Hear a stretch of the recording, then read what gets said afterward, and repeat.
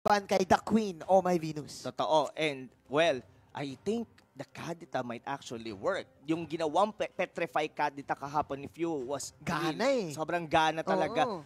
I'm thinking of a Veil, if not gonna be possible. Pero knowing Onic-Ph, they were the team that utilizes with yung mga healing meta. Rafaela is a thing for Oh My Venus. Yes. Cecilion is still there. Chango as well. So, there's a lot dito for either of the teams na gamitin. So, yung first 3 picks nila dito is pwedeng dalawang side lane. Or rather, that's gonna be I think it's definitely a Kadita na. Para dito. Sa Bren Esports. Rather than a Chango. I like the Jawhead pick. This Jawhead was pick. almost Bakit, the same. We've seen earlier yung laban ng Execration. Chakno was using the Khalid. Pero di ba sobrang tanky na because meron siyang heal. Pero the only one that's been canceling that one from the side of Omega was the Ejector. Yeah, kasi napakadali lang kasi din counterin nung Quicksand Guard. Ejector mo lang or minsan nga tulak mo lang ng Valir Searing Torrent. Hindi na mawawala na sa pwesto sa heal di ba? So, Bren, taking their time. There you go, hindi nagsalita. Yuzong. Luyi. Wow, this is interesting. So, basically, this is gonna be a Khalid tank. This is a Khalid tank with the Luyi.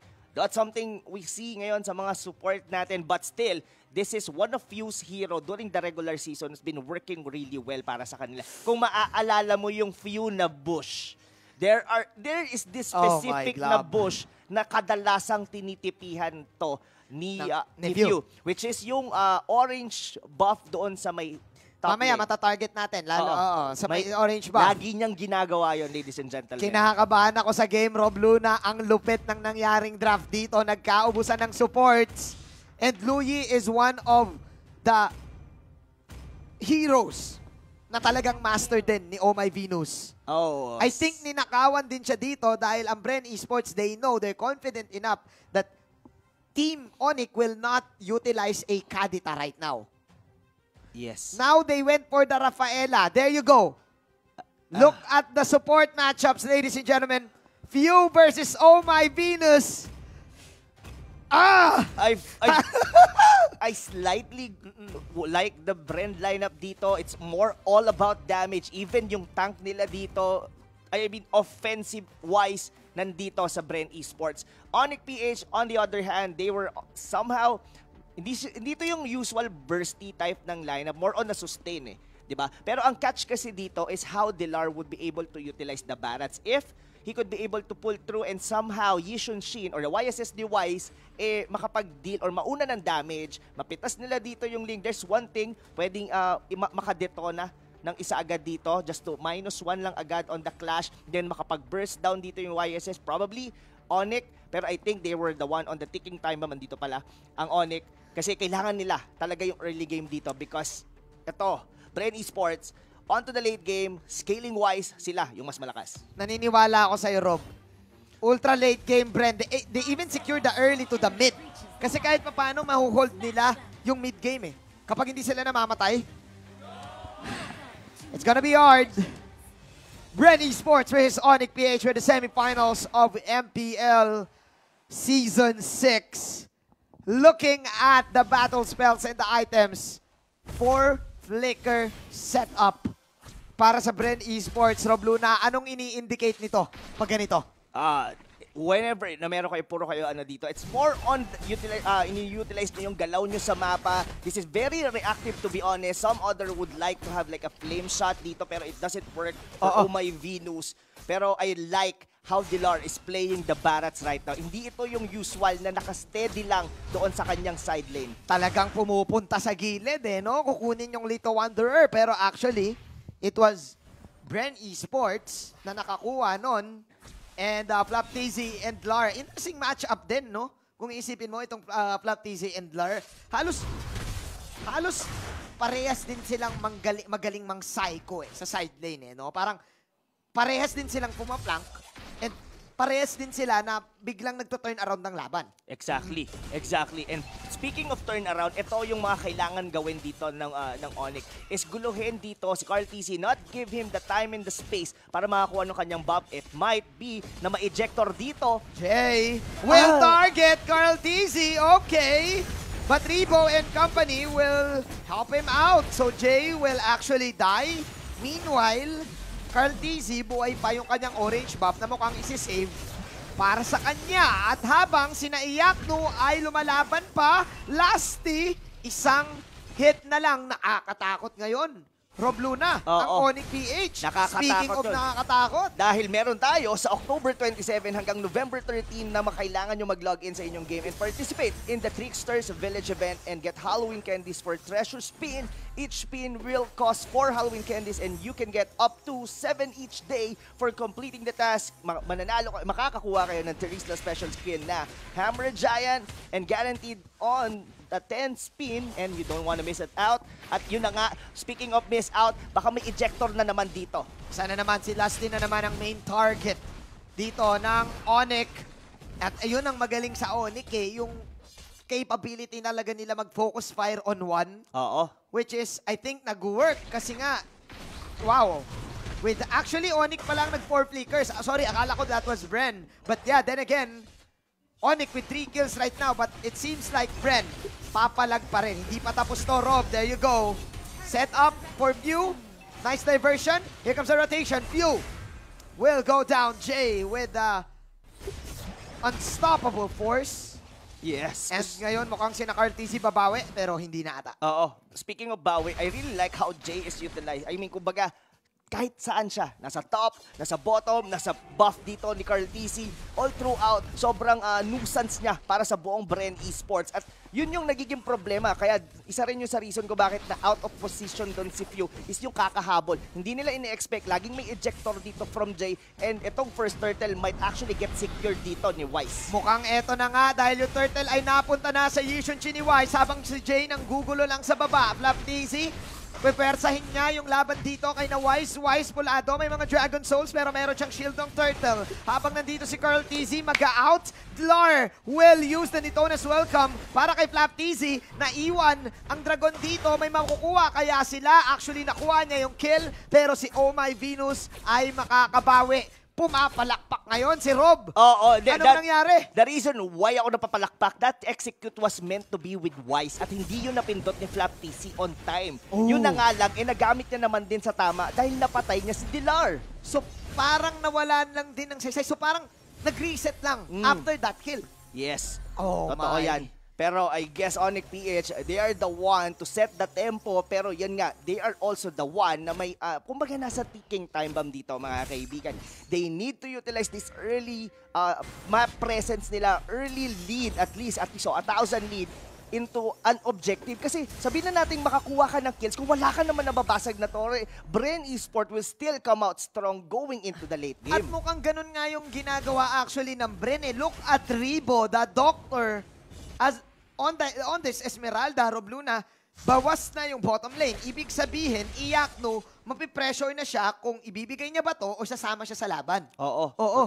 Totoo yan. Pero the only reason why Onic is ahead a little right now kasi nasi-secure nila yung first turtle. Pero ito, medyo may freedom na dito si Carl TC and actually confident na rin siya. Kahit bakunat dito si Dilar, he might actually get this one through. Totoo, ilalaban nila to. Ultimate para kay Carl TC. Nakakuha na siya dito ng unang sword and Pew popping the dispersion.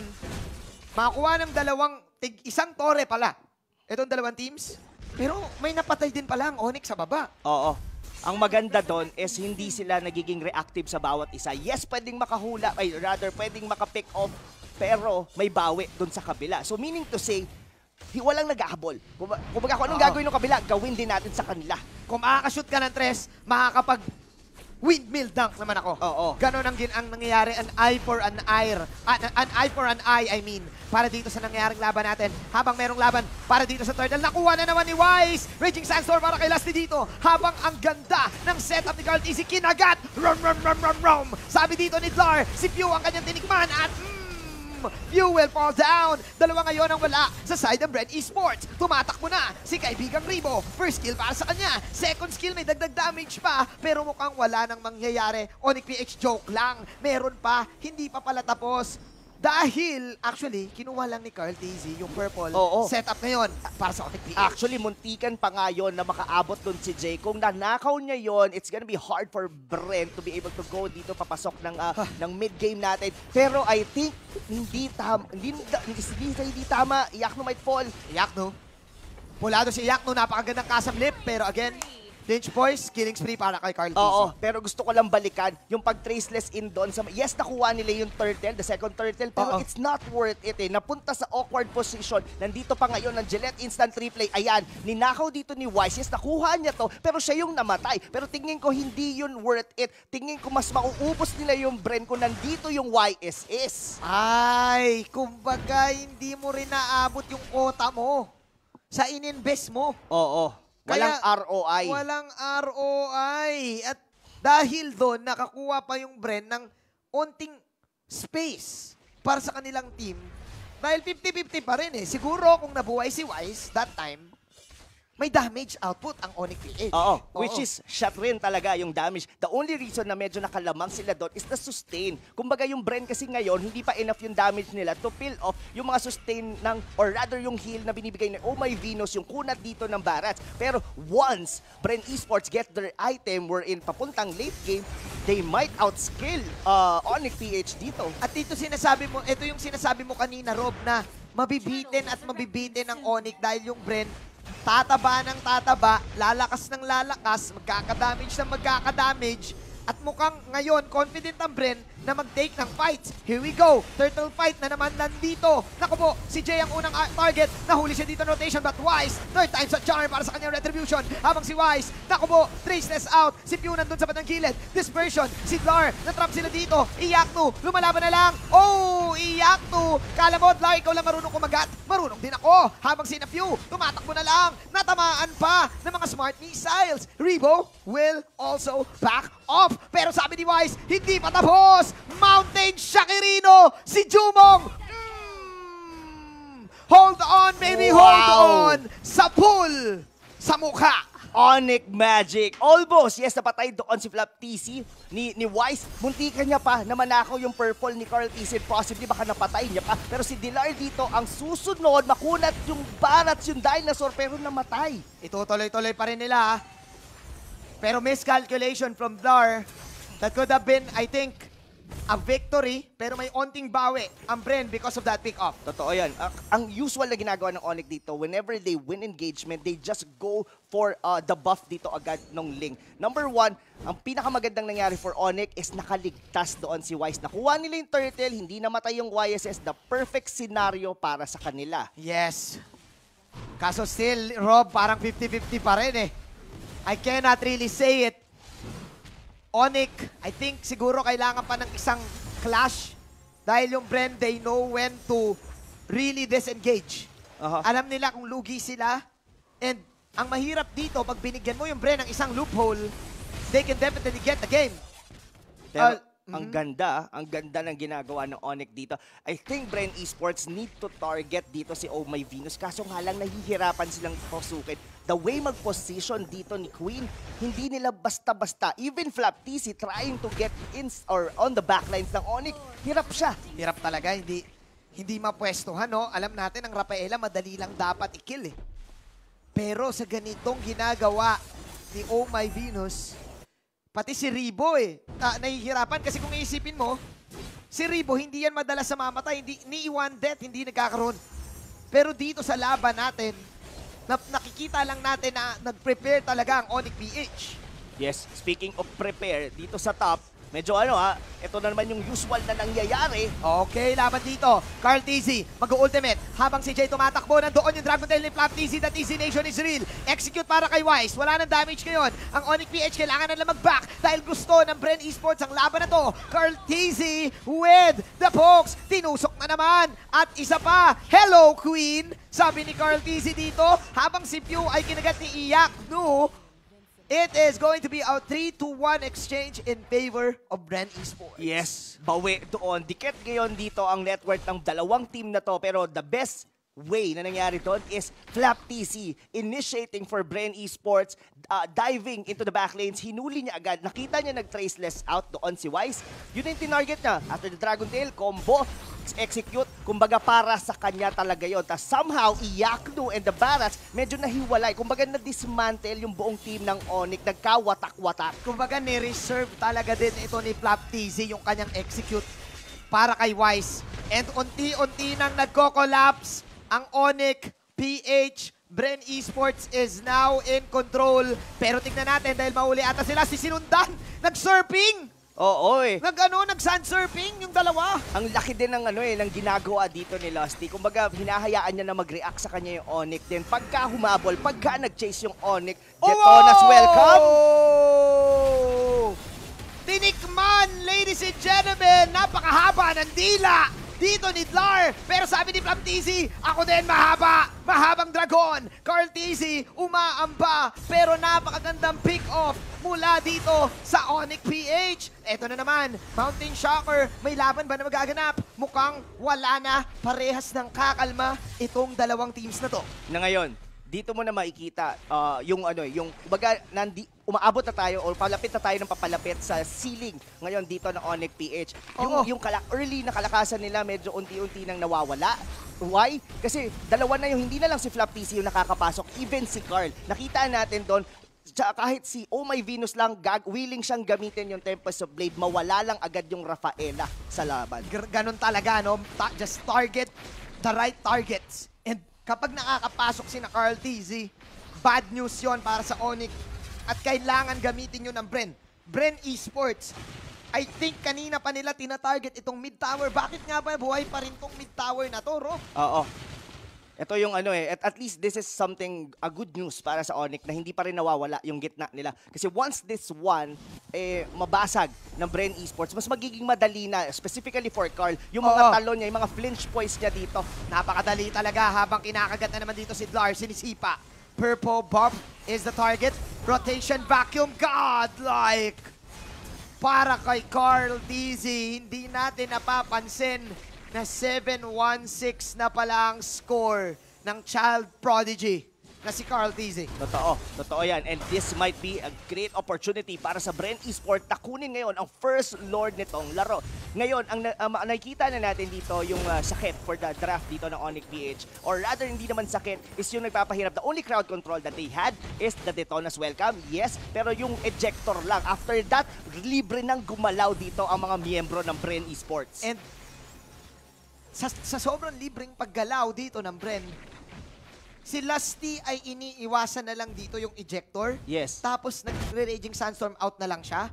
And then, ang daming nauubos na skill para sa Onic-Ph. Exactly. Kumbaga kasi, yung lineup dito ng Onic, it's more on the movement speed, of course, dito ng isang Rafaela. But, if you ever nakaya nang i-out-sustain dito yung heal, or rather yung movement speed, paano mo ngayon huhulihin yung mga heroes ng Bren Esport? Hindi mo naman pwedeng pagkasyahin lahat yan sa tiyan ng isang Barats. Oo eh.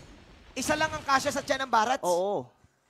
So, ito na yon. Ito na yung nagpapahirap ngayon sa kanila. They don't have the proper crowd control to be able to give or rather space. Kasi nahihirapan din si Wise eh. After the traceless, wala na siyang defensive mechanic. Yes, so pwede na nating sabihin, ito na yon. Final na, lamang na ang Bren Esports. Alam ng Bren kung kailan sila papasok kapag yung alam nilang hindi sila mamamatay. Yep. Gets nila yun eh. Carl TZ with the positioning as well. Lusty, confident enough with the Raging Sandstorms. Quick Sand Guard. Pinambibait niya nga lang yung Detonas welcome. Bren Esports, slowly but surely, setting up for this Lord take. Ano na lang ngayon, Robluna, nagkakatansyahan ng equalization ng minions. Totoo yan. Totoo yan. Hindi rin makuha dito ng Bren kung sino ba or rather ng Onic ang kanilang dapat hulihin dahil si Carl TC sobrang libreng gumalaw. Kumbaga, how would you actually hold Carl TC as of the moment? No? Detonas welcome. Ang dami niyang mechanic para makaalis. Just a flinch. Diba? Flinch points, pwede na siya kagad mawala. unstoppable force into ejector. After nun, anong kasunod? Yeah, tignan natin. Dahil yung unstoppable force, pwede rin kasing matimingan yung unstoppable force na madodge niya eh. Diba? Parang pag tumalon siya sa wall, hindi siya susundan ng todo eh. Exactly. Exactly. At mukhang meron dito ang tipping na gawa. Si Few sa likod. Tignan natin dahil si Wise ang kanila main target. The Dragon. Kinagat dito si Wise. Wise, meron ba siyang traceless? Nastan siya dito. Nag-traceless siya Crimson Dragon. Wow. Pero nandun ang idol ng mga kids. Few with the dispersion at napitas si Wise. Hindi naman siya tatawaging Pew kung hindi siya tumitira ng mga bala. Pew, pew, pew, pew, pew. Pero Iyaknu, the Kingslayer, nasa gilid, nasa likod. Sumubok dito mag-outplay. Pero 4 ang natitirang members ng Bren Esports. At mukhang sa Bren pa din yung laban na naganap. Totoo yan. Totoo yan. And even Carl TC is not just joining him right now dito sa may bandang Lord. Going back doon sa nangyari doon, napakagaling, napakatalino na ginawa doon ni Fium. Ang tinipin niya lang doon was Flap TZ dahil alam niya pag nakas na yung Black Dragon, madidisrupt na, magkakagulo ang Onic and that's the time they attack. Napakainit na laban na to, Rob. Nako! Hindi ka pa nga tapos mag-explain, gera na ng gera. Itong dalawang players natin, dalawang teams natin na to. And yes, tama ka. Wise lang talaga yung target dito ni Pew. Pero sino makakuha ng Lord? Walang iba kundi si Carl TZ. At mayroon pang pag-taunt ng Go Onic. Here we go, Jay. Mukhang mag-aarakiri na lang. Bren Esports is now leading Actually, by 4K. Jay should have killed himself dito kasi wala na rin naman ng tsanta kasi the time on this day, timer is already running. Kumbaga, dapat nag-tore na lang siya. Exactly. Kasi the moment na nagpapatagal ka doon, but mamaya na siguro yun, Kuya Manjin, let instant replay tayo dito. Ito yung ginawa ni Few na tinipin niya doon, dinispersion niya sa diversion rather doon sa likod ng Onic-Ph was very intelligent play coming from Few and Flap TZ as well. This is an intense fight. I can therefore say, Rob Luna, na yung pinoint out mo dito na characteristics for look at that. Jay is not yet alive. That is because nakikipagtipihan siya, nakikipagstikeran siya kanina. Siguro kung nagpakamatay siya doon, kanina pa buhay. Yes. No, pero I think ginawa niya rin kasi alam niya na nawala na siyang choice. Nawala na rin sa mindset. Yes, siguro. possibly. Pero tignan natin. Kagat mula kay Dlar dito. Tignan natin. Ito na ba yung huling mura ng side ng Bren Esports? Few trying his best to survive this one as Jay is also falling down. Dlar as well running for his life. Dragon Souls coming in. Every single bit of damage output ay nasa side pa rin ng Bren Esports at wala nang pakialam sa nararamdaman ninyo si Carl TZ. Exactly. What I think about is the mindset of Onic right now is this is already a game to lose. They're not fighting to win eh. Kumbaga, they're just defending and probably baka makakuha sila ng pick-off. Pero they are very down on this specific game. Kumbaga, lumampas na yung winning condition nila and the only thing na pwede pa nilang ipanalo if magkamali dito ang Bren Esport and most specifically si Carl TZ. Tignan natin dito kung totoo nga ba ang Onic Magic. Carl TZ dito with Templars of Blades. Ang unang mawawala ngayon ay si Iyaknu. Blar sumusubok kumagat pero wala siyang mapapala dahil halos lahat ng damage pa rin ay nasa side ng Bren at mukhang kukunin nila dito lahat ng mga towers. Wise, Bloods, Bren, disciplined enough to go back. Lusty, hindi na rin nila mapatumba, Rob Luna. Yes. I think it's over.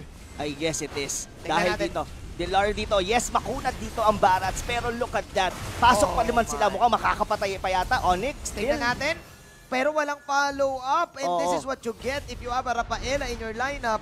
Yes. Pag hindi nyo natapos yung game ng maaga, bitin na talaga dito yung damage or rather the offense na pwedeng ibaton ng Onic. I think kahit ibaton nila lahat yung skill nila dito against Bren Esports. Yes, probably si Few mawala. Siya yung pinaka-squishy for Bren.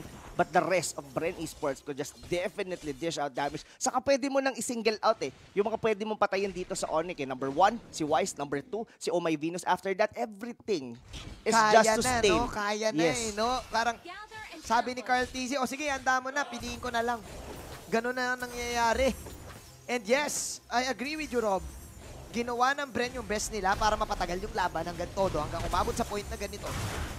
Wala nang mapatay ang Onic. Look at Carl. Nako, napaka-confident ng bata mo. Totoo yun. Look at how confident he is. That was 5 members na tatalunan mo sa likod with a Tempest of Blade. Pero si Jay dito yung nawala. Hindi ganoon kadali yun. Madaling makita, madaling sabihin, pero ang hirap gawin. Makakapatay pa rin ang Onic dito. Let's see. Totoo ba, Mahika? Do you believe in magic? In Onic's heart. Nandito ngayon si Iyakno. Sumubok. Palag daw. Laban daw. Pero pulado siya. Carl Tizzy. Inatakan na naman si Wise. Kinagat dito si Carl Tizzy. Pero na-dodge. Paano mo ako kakagatin kung nasa area ko? Pero pulado pa rin siya dito.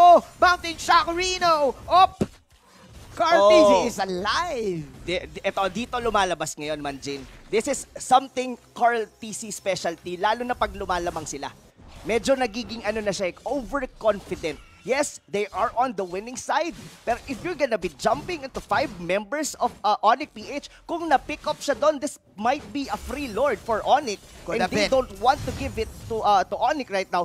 May chance pa rin to. Always remember na magaling ang Onic pagdating sa team fights. Pero si Dar maging target dito. Ditonas welcome. Kinagat. Pero sabi ni Doc Ribo, tama na! Diabetic ka na! Sabi ni Doc Ribo, ito na ang reseta. The doctor is in. At galit na siya. Doc Ribo.